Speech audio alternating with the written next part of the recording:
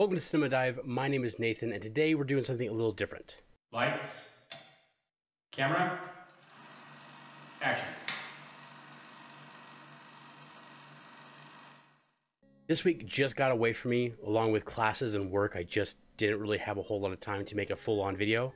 But this might be something I still do on occasion as just a quick review. And today we're going to quick review The Rig. The Rig is a science fiction thriller television series created for Amazon Prime. And the premise is that when a crew of the North Sea stationed on Kinloch Bravo oil rig is due to return to mainland, but a mysterious fog cuts off communications to the outside world, and the crew is being driven to their limits, endurances, and loyalties by some unknown force.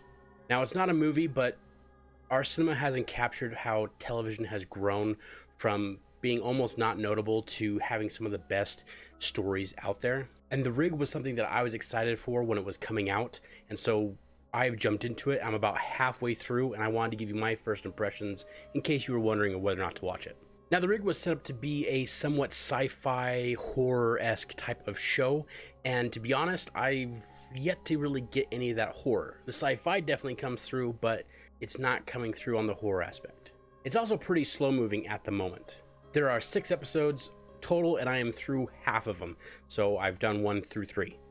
And for a cast being led by Emily Hampshire and Ian Glenn, you would think that we would be getting something a lot more cinematic.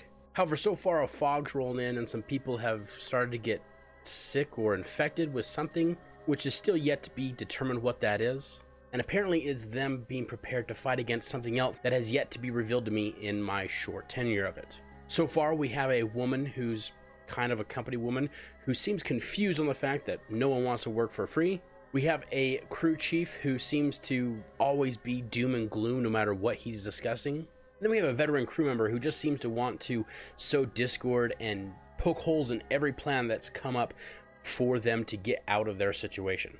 So far at 3 episodes in, I thought I'd be seeing a lot more of what the show has to offer, and so far it's just kind of dead. And when this show first released on Amazon, it had a 5-star rating, which was very quickly down to a 4.5, which is typical. And that's exactly where I started watching. And in over the course of 3 episodes, it's gone from 4.5 stars to a 3.5-star rating on Amazon, which actually is pretty poor when you compare to what else has things like 4 and 4.5 stars. Ultimately, at this mid-season review for this show, I would say it's not worth your watch. It's not worth your time.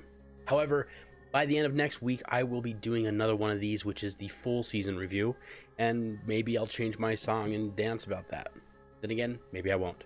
Either way, if you like the short format of this video, hit that like, hit that subscribe button. It helps out the channel grow. Next week, I plan on having 2 videos, one of a full breakdown of a movie that I've watched recently that I was actually working on that I never got to, and I will do the final conclusion of The Rig to see what it was all like. With that, you all have a wonderful day.